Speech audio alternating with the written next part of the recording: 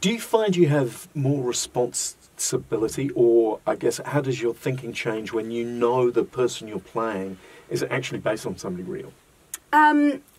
It's an interesting one because I think it's important to look at the structure of Chicago as a piece of work, which is that's just a really fascinating thing in and of itself, because so based on real people and real murderous row, and that being a real thing.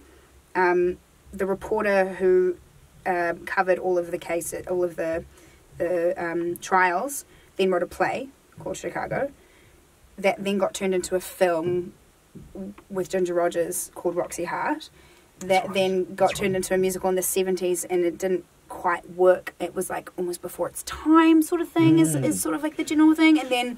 Well, it was rare because for the 1970s, it was full of... It had a cynicism that you normally only saw in American cinema at the time. Right, yeah. So then that closed, and then the revival has been going ever since. So it kind of... It's like it's had so many different incantations and, you know, things that it's kind of like...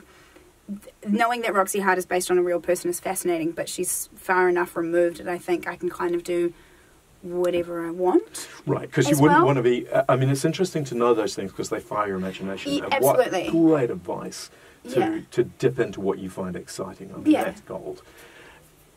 But there's not enough there to actually hamstring you to say she has to be from Kentucky, so you better have a brilliant Kentucky accent, all that sort of stuff.